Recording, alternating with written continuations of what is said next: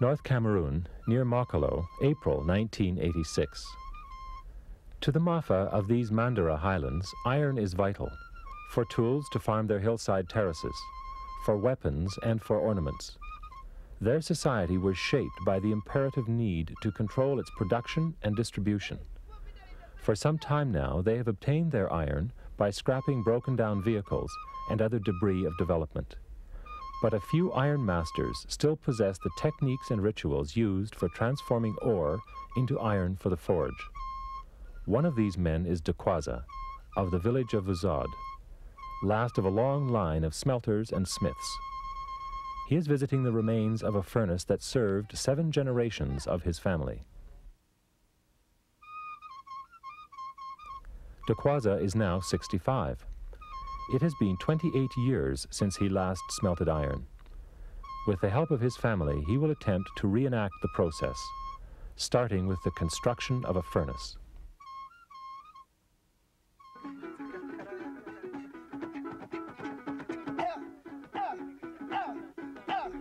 The success of a smelt depends upon iron ore, fire, charcoal, air, and the human skills and energy that cause these to react together in such a way as to concentrate the metallic iron into a mass called the bloom. Essential to this process is the furnace in which the reaction takes place. The Mafa furnace consists of a shaft built into a facade with a shield above. On the day of the smelt, the shaft will be sealed. Ore and charcoal are loaded through a charge hole. Behind the shield is a platform. Here, bellows will be installed to force air down into the shaft.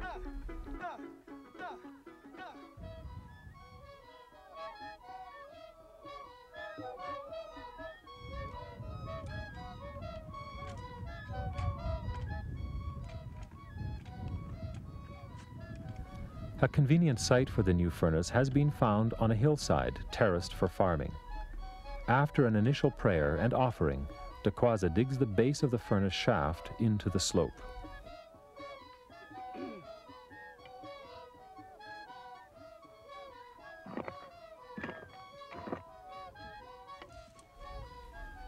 Badadak, a practicing smith, is Dokwaza's eldest son and his chief assistant.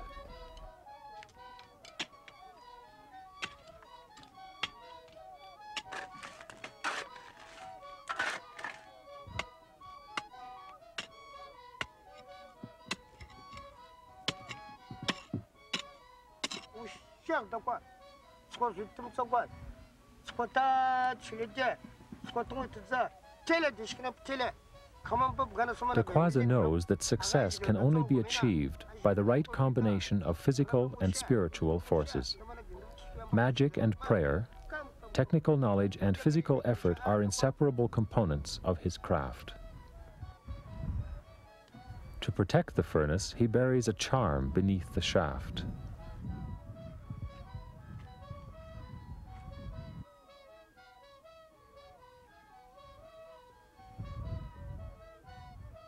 The base of the furnace is built of dry stone walling.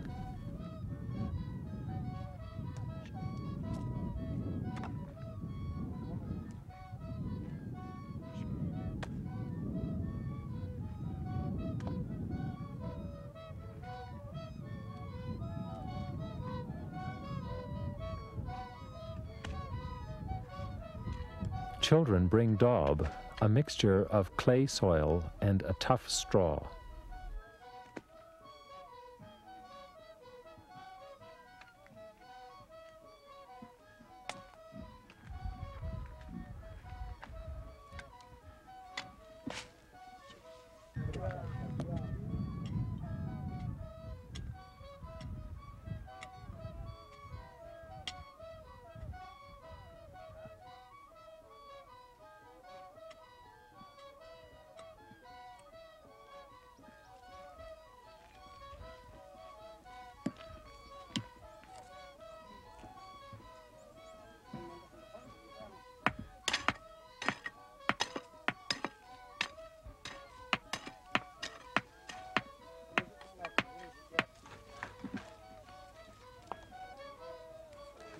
The facade is built up like the wall of a house, with alternating courses of stones and daub.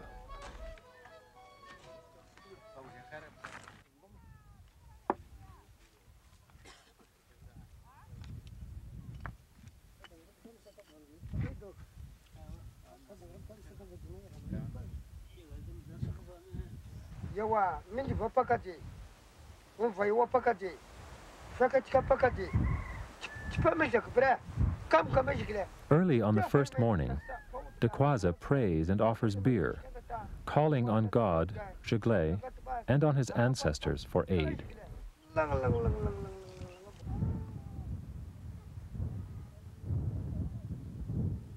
As a form of communion, he drinks with his wife, Demagai, and then with other workers.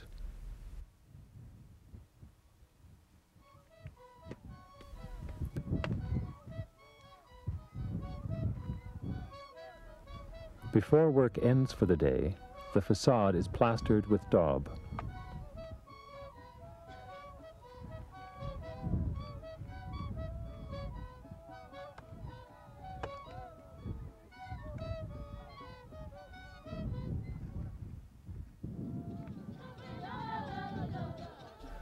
On the second day, with temperatures as usual in the low 40s Celsius, the platform and the shaft rise higher.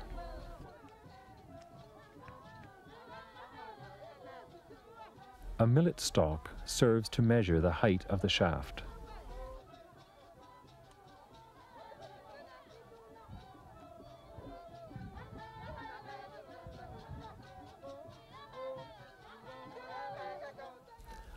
A stone lintel set across the top of the shaft opening provides a strong base for the charge hole and the shield to be built above.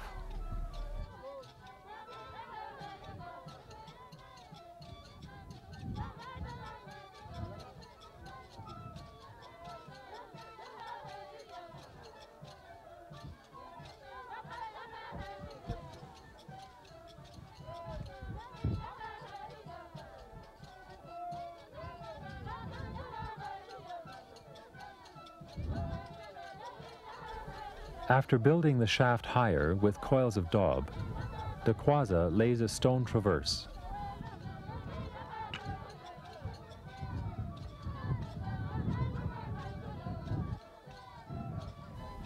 He cuts and props the opening for the charge hole.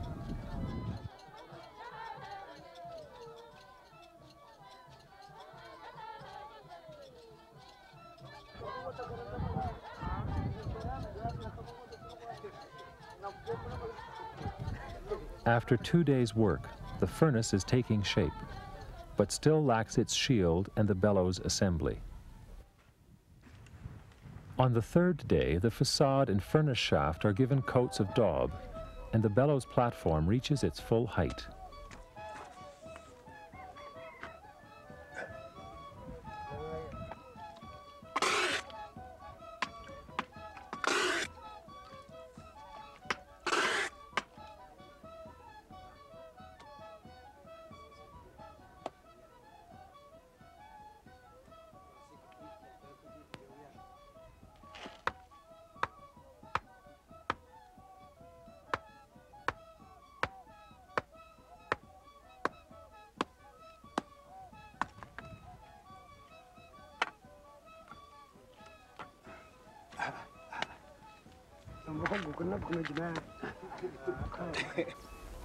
Work ends shortly after noon. The fourth morning.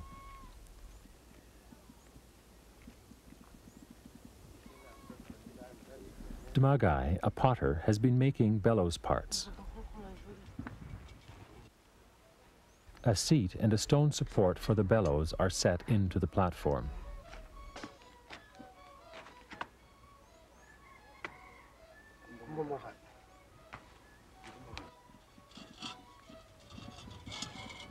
The fit of the bowls and nozzles is tested.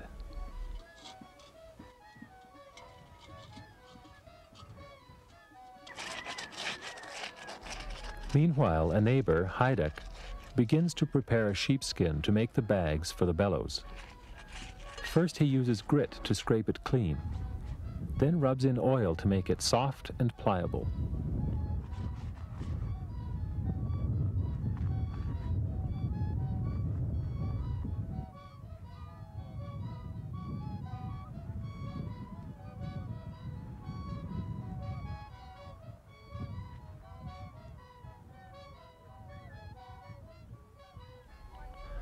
Dokwaza now builds the shield.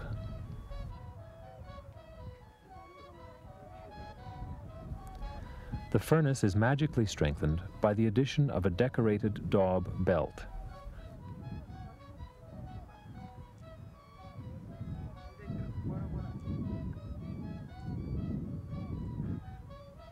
The oil is worked into the skin.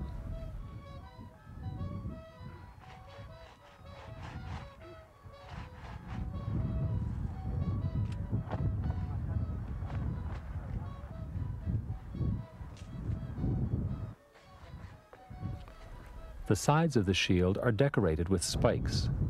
These symbolize strength, potency, and achievement.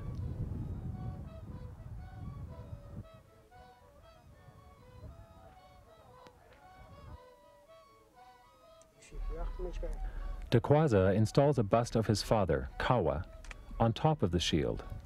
Thus he honors his ancestral line and asserts rightful inheritance of their skills. The bust is given eyes of quartz, hard like the iron to be made in the furnace. Lastly, and because smelting to the iron masters is a kind of battle, he inserts a line of grass stems representing the crest of a Mafa war bonnet.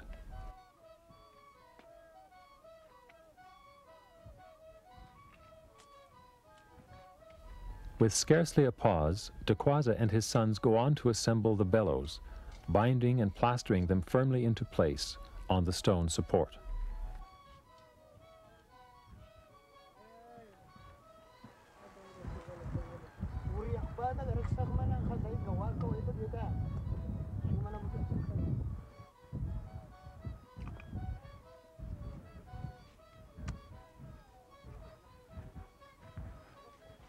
The bellows nozzles are sealed within the bowls.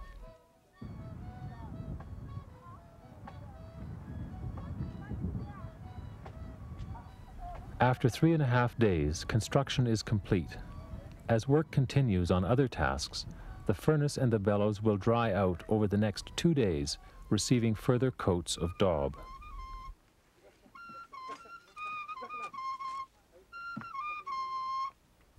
At home that afternoon, Dokwaza and Badadak begin to build the tuyere, a long tube that directs the air blast from the bellows down into the belly of the furnace. Over a pottery tube made by Dumagai, Dokwaza applies a special refractory or heat-resistant daub. This section will form the top of the tuyere.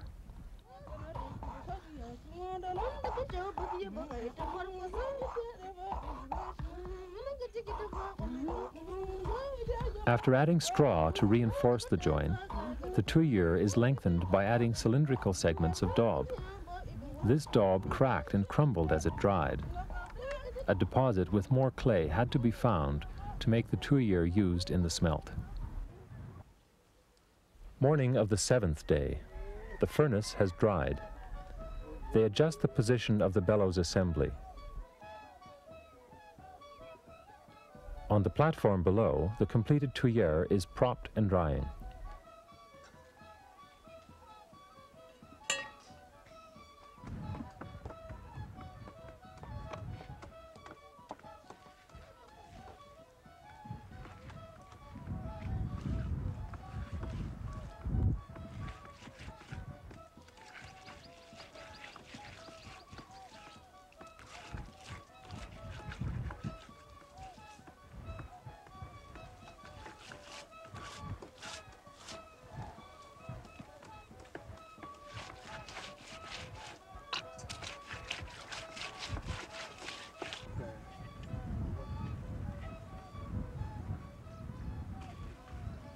Dried plants with protective powers are crushed and worked into a special plaster.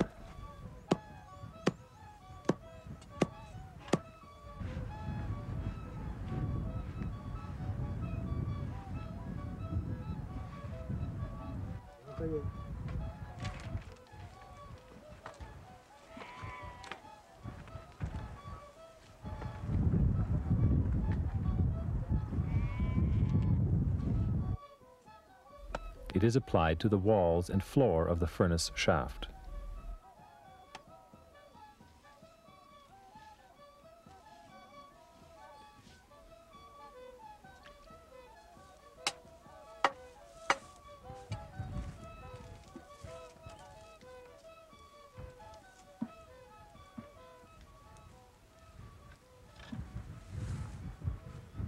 Lastly, Dokwaza checks the length of the tuyere against the height of the shaft.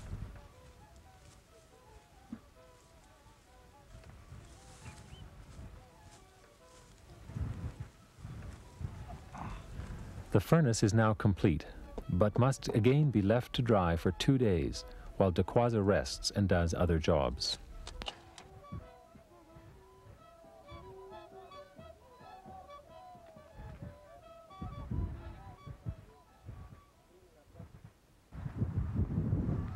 Baradak sees to the preparation of charcoal from selected trees.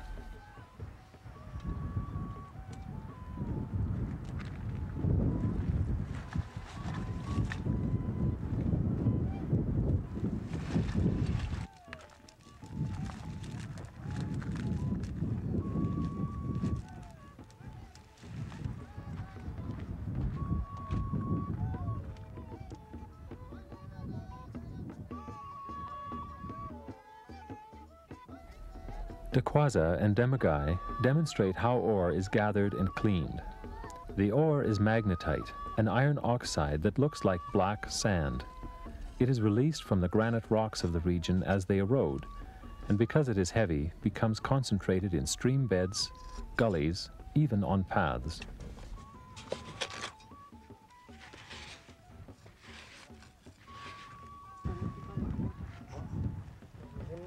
A first winnowing in the open removes some of the sand. The demonstration continues in the compound, where Dokwaza makes a small sluice.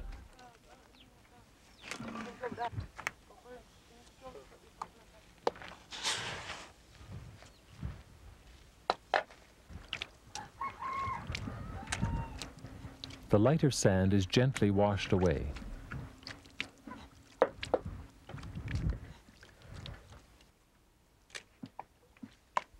A final panning removes all but a trace of sand. After drying, the concentrated, high-quality ore will be ready for the smelt. On the 10th day, the last before the smelt, final preparations are made. The tuyere and shaft are rubbed down with a mixture that contains magical plants.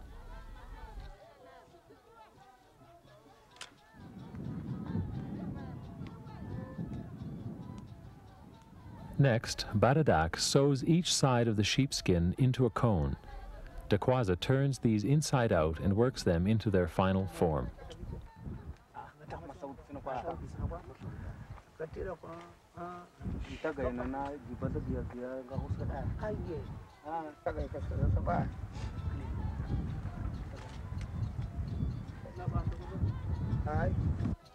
Lastly, a fire is lit within the shaft in order to test it and to begin the transformation of its many layers of daub into a crude but resistant form of earthenware.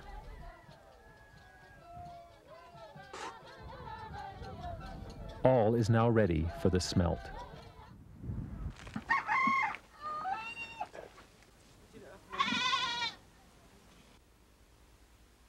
Dokwaza is up before daybreak. He tastes and approves beer brewed by Demagai, then leaves for the furnace, where he pours a libation to God, to Jigle, present in a sacred pot.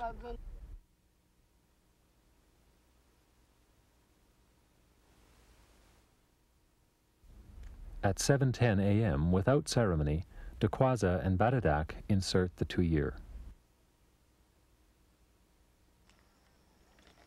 Its top is wedged in place so that it hangs vertically down the shaft.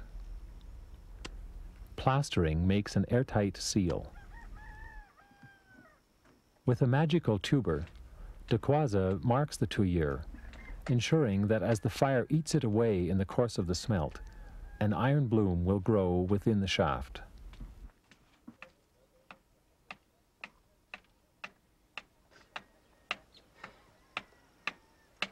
He begins to seal the shaft, packing charcoal, but at this stage, no ore around the 2-year.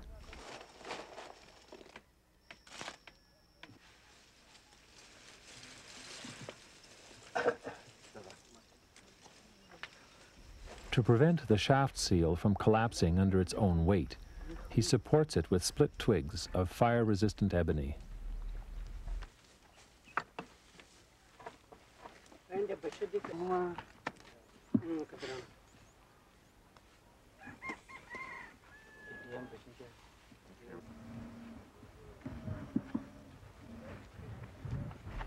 A final preparation.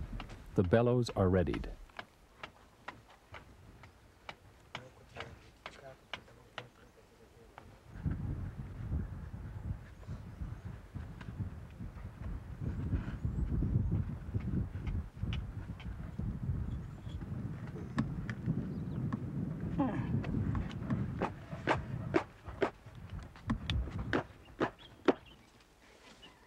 Glowing coals are tipped down the 2-year to ignite the charcoal filling the shaft.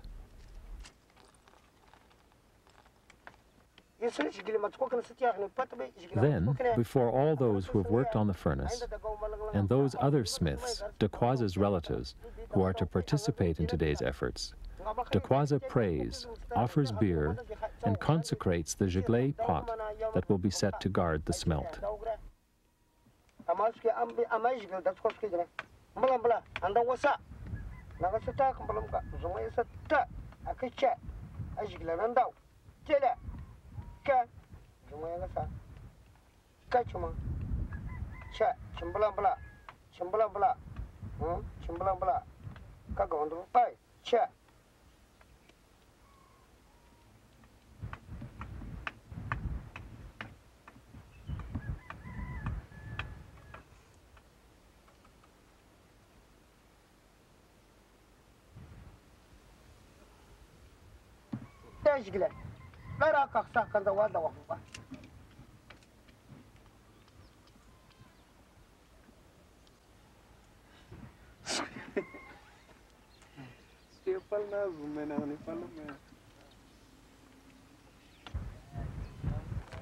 Dokwaza cuts a vent at the base of the seal.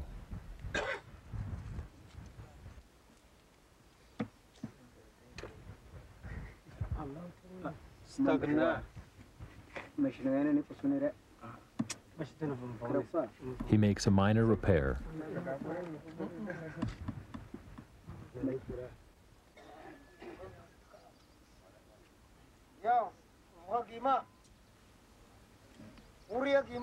Now is the time for war. It is 3 minutes past 10.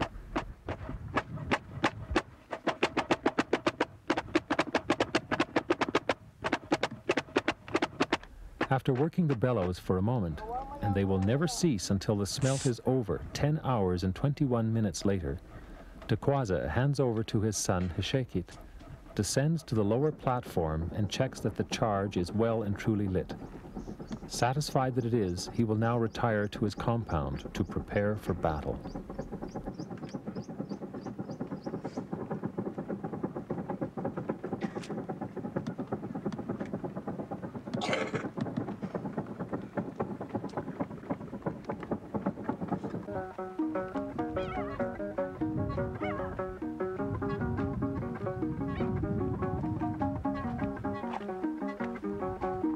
When he returns, dressed as for war, he is accompanied by Badadak, by his nephew Batai, the harpist and second on the bellows, and by a son of Batai.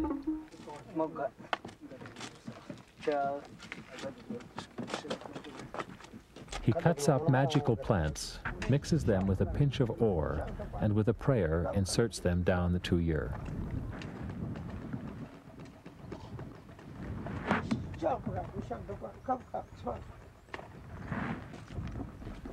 Ore is then offered to the rising and the setting sun, and for the first time loaded through the charge hole.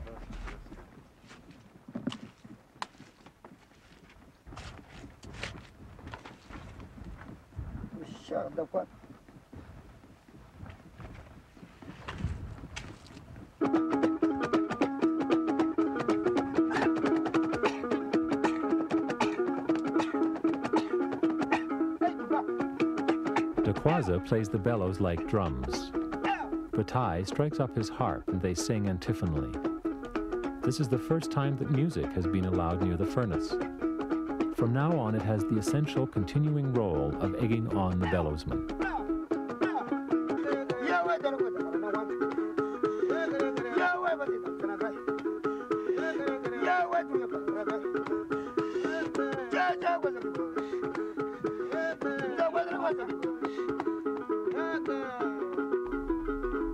Dokwaza offers gruel to Jigley before drinking himself.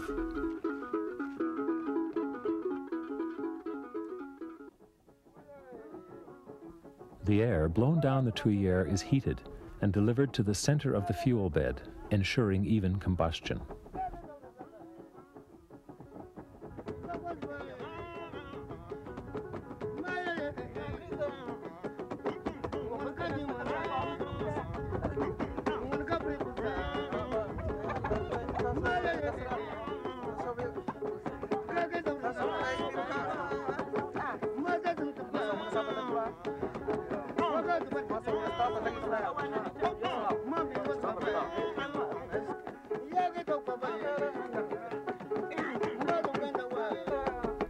A cock is sacrificed, its blood offered to the ancestors and to Jigley.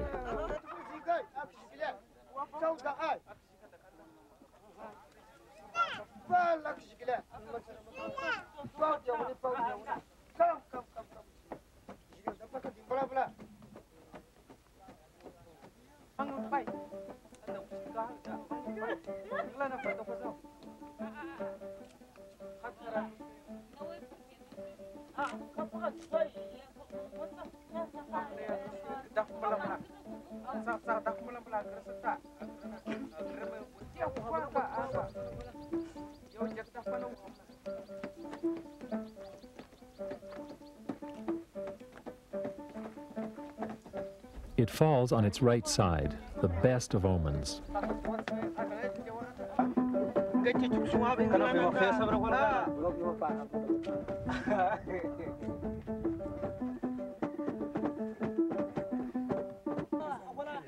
At the tip of the tuyere, the hottest part of the furnace, the oxygen in the ore is combining with carbon monoxide gas from the charcoal and being driven off as carbon dioxide.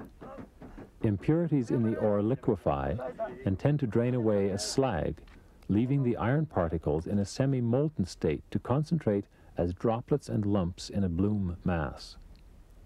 Because the reaction is less than perfect, and because the hottest part of the furnace moves upwards as the tuyere is eaten away, the bloom, a hodgepodge of lumps of iron, gobbets of slag, and unburnt charcoal, also grows upwards from the base of the shaft.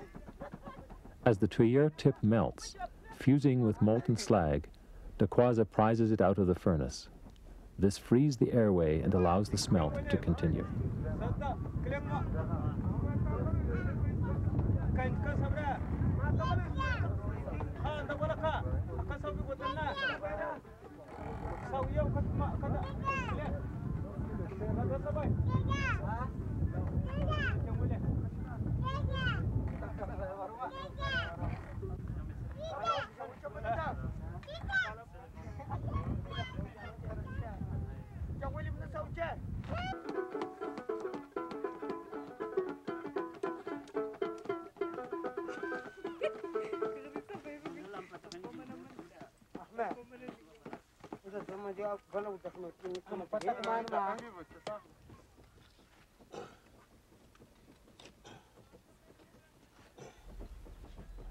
After another set on the bellows, Dokwaza removes more of the fused tuyere and slag.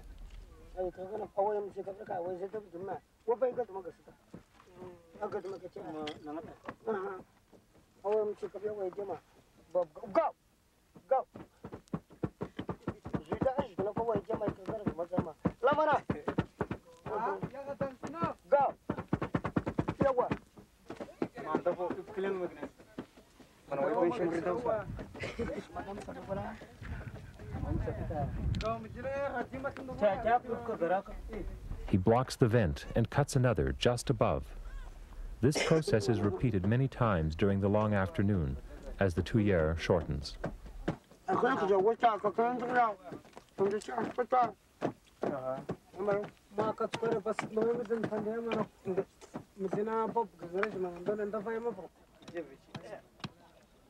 The blocking up and recutting of the vent is matched by the growth of the bloom in the furnace.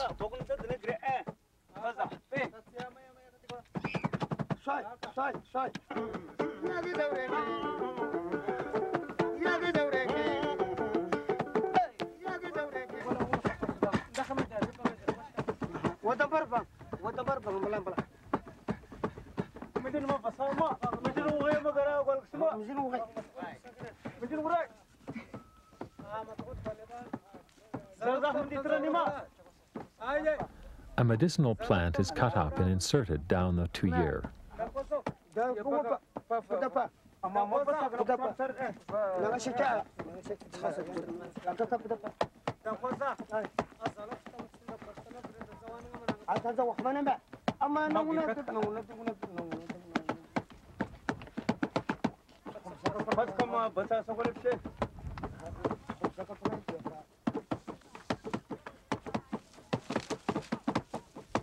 The iron master monitors the flame.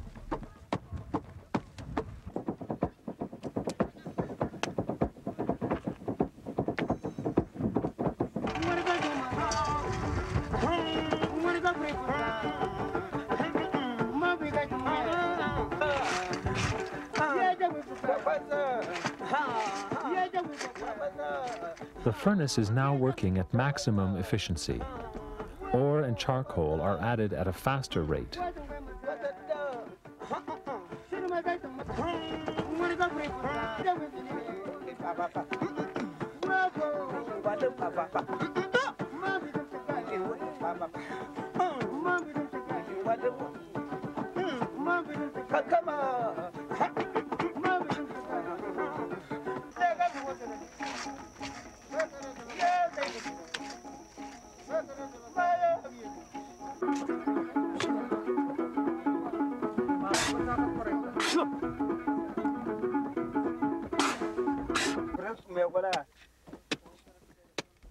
Pasty slag now flows to block the vent and is cut out.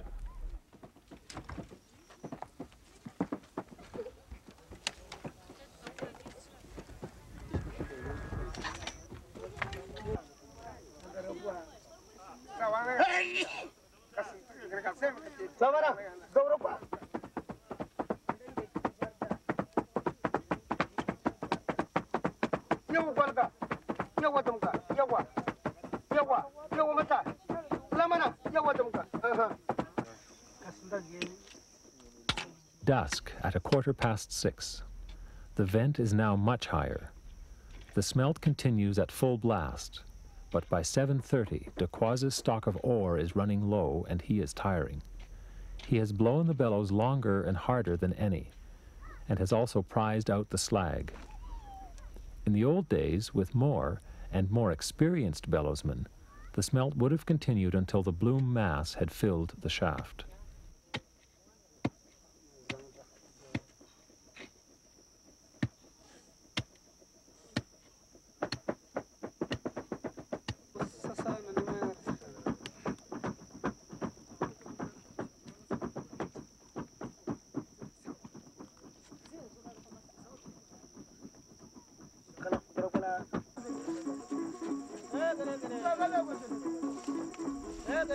Night falls.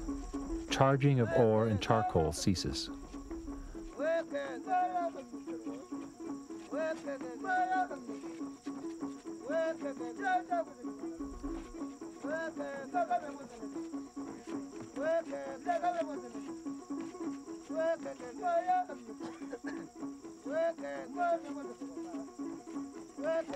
Flame bursts through the charge hole.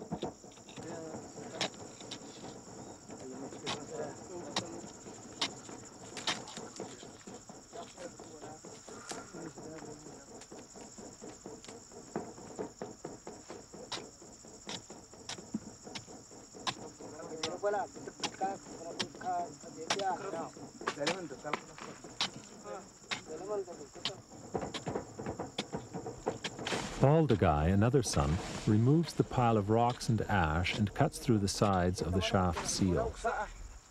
At 8:24, the bellows fall silent. The seal is cut away.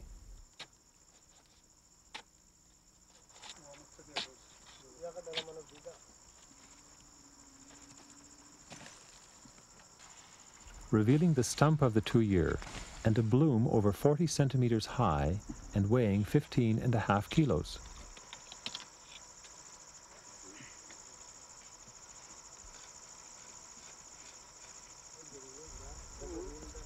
The bloom is prized out and doused.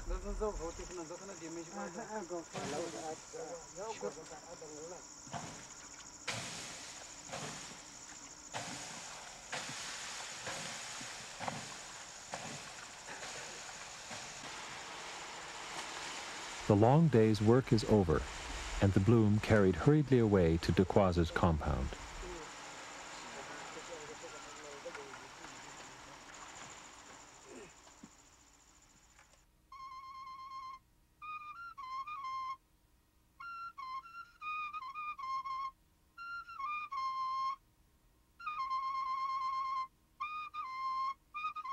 Dokwaza's compound, some days later.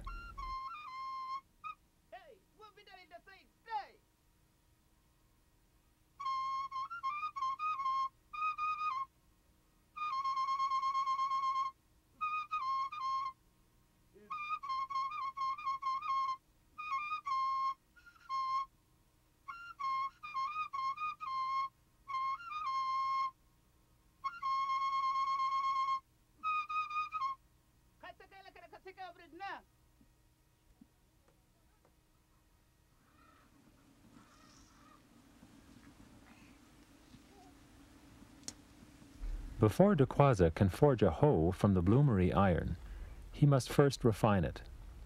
After praying for success, he begins this process mechanically by breaking up a part of the bloom mass and picking out the metallic droplets and lumps.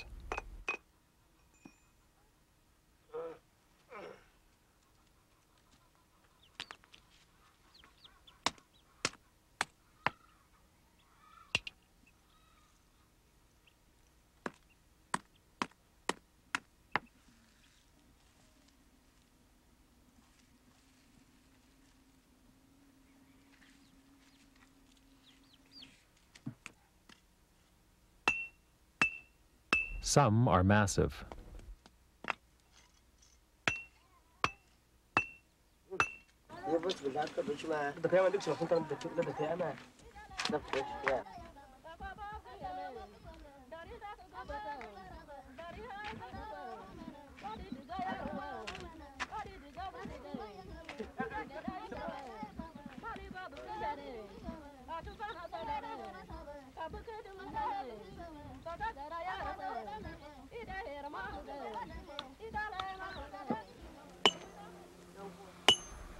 The iron is further broken and crushed in order to remove smaller fragments of slag and charcoal.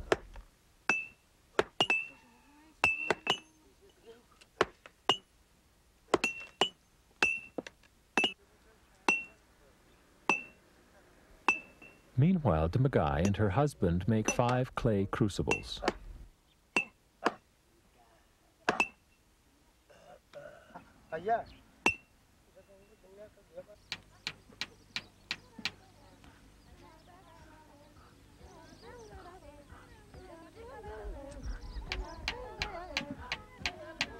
The forge is tidied and prepared. The fire is lit. Dokwaza sharpens the ridge on the massive stone hammer that will be used to spread the blade and socket of the hoe.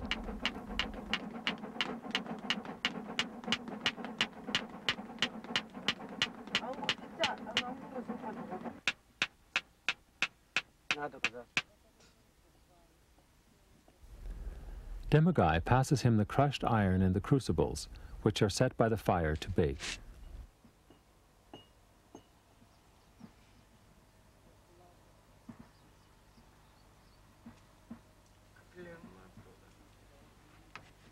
A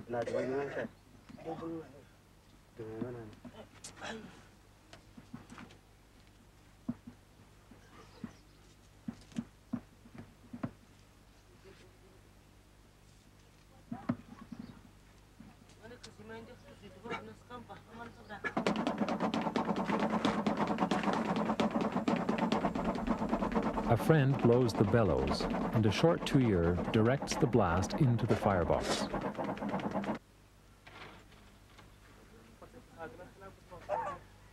Dokwaza fills 4 of the crucibles with bits of iron.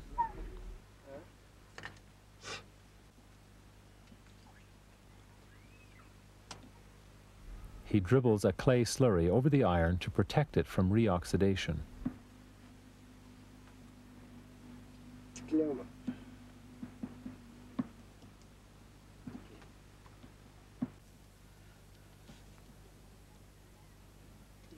He places the first crucible in the fire.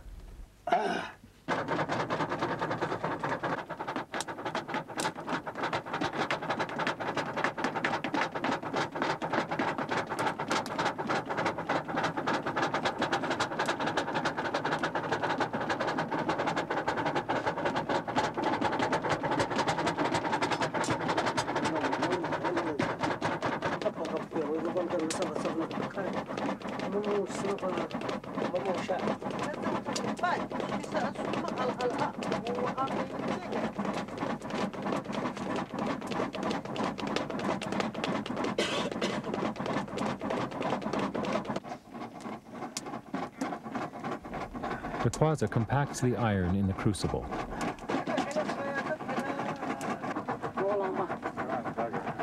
He pulls the semi-molten mass from the fire.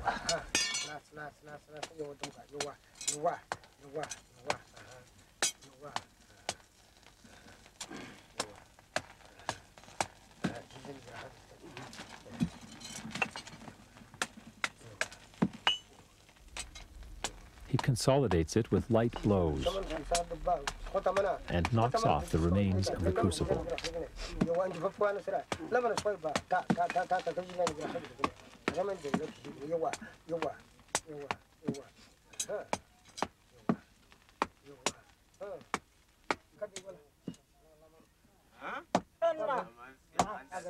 After reheating the iron, Dokwaza directs as Baldagai draws out the iron into a short bar using a massive smooth stone hammer. This process is repeated for each crucible. Finer forging is done with a cylindrical iron hammer. Next, the pieces must be welded together.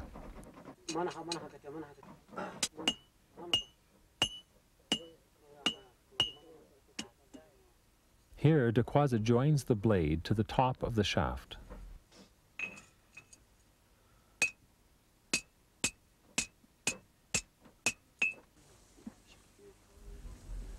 Slurry is applied to assist the weld.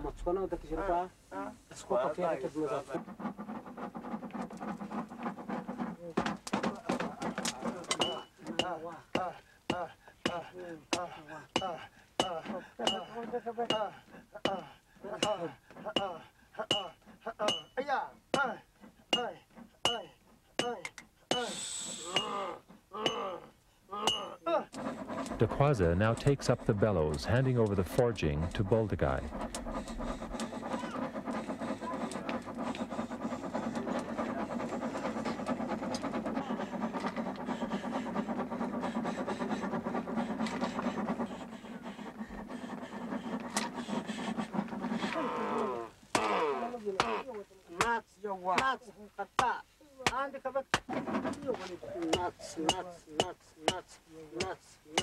Baked-on slurry is removed in the hammering.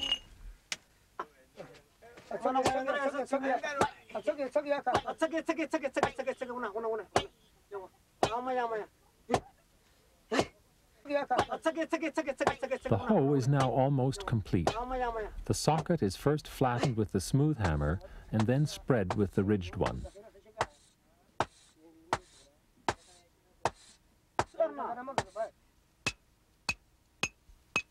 The smith forms the socket.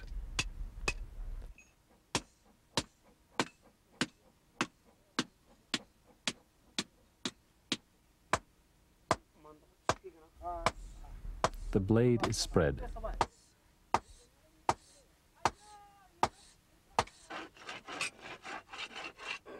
Its edge is trued.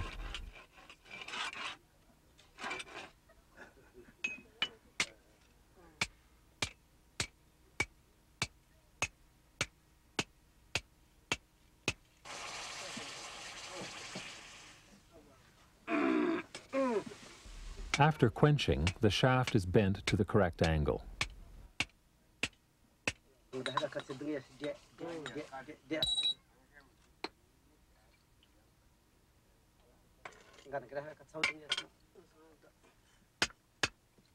Baldagai gives the hoe, the tool on which Mafa agriculture and indeed Mafa life depends, its final touches.